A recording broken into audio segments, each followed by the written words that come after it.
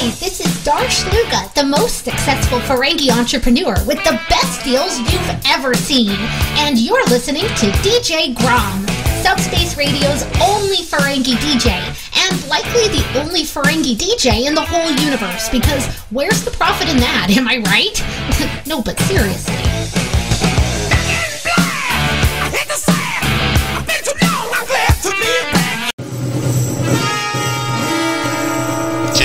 Darsh Luga for that wonderful sweeper. I'm so thrilled that I have full boob access.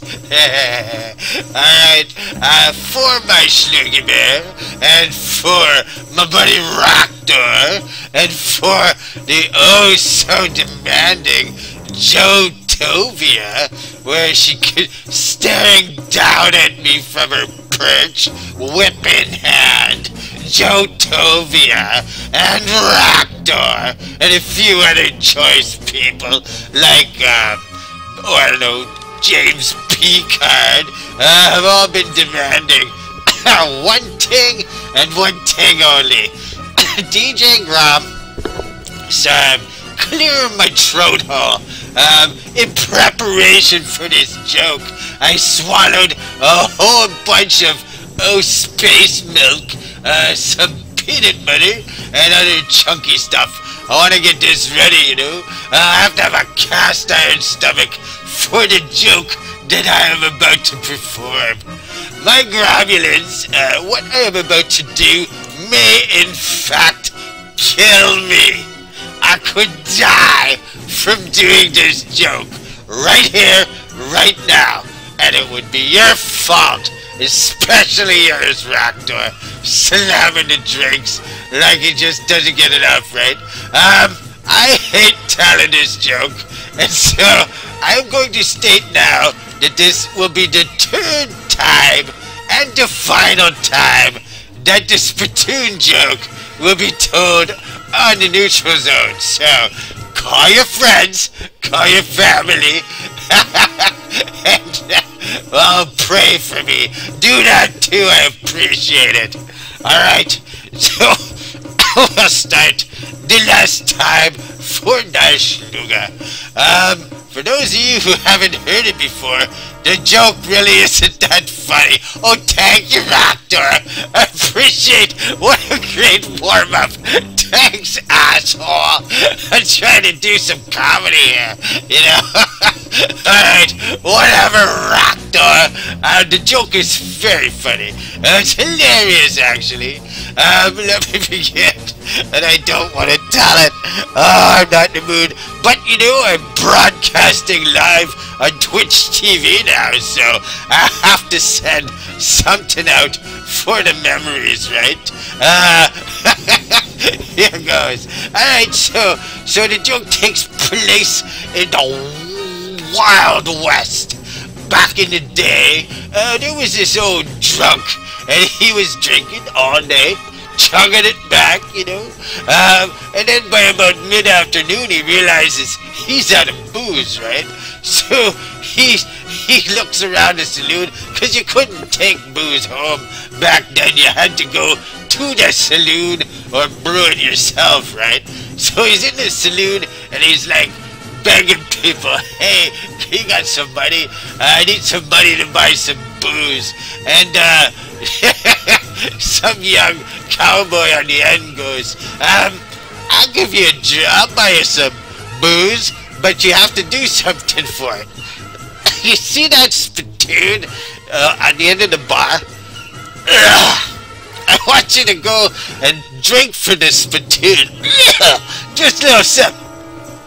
So the guy goes, I can do that. No problem.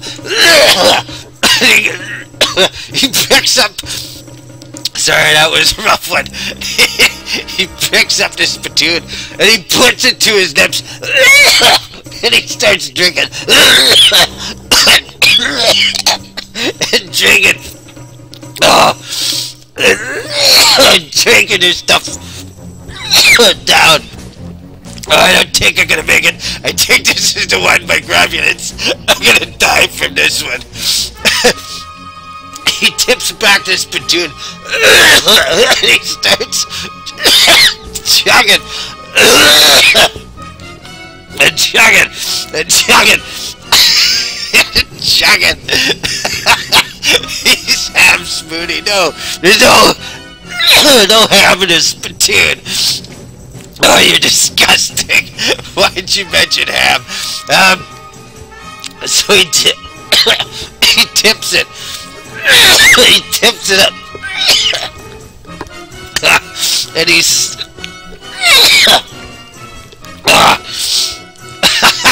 he sets it down, right? And he says... He says... I drank it. And the guy goes... I said... I only said you had to take a sip of this Spittoon. You didn't have to drink the whole thing. And so the guy says, well, you know, I started to... Hold on, I can do this. I started to drink it, and I was gonna stop.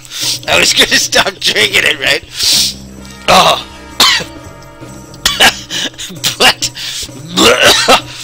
But it was all one continuous stream. I'm done, my Gromulus. That's it. That's the last time you ever get the Spittoon joke. I don't care how much you beg. You're so hardcore. Oh, Darsluga, you're gonna spit a ham sandwich directly into my mouth, but it better not taste like tobacco.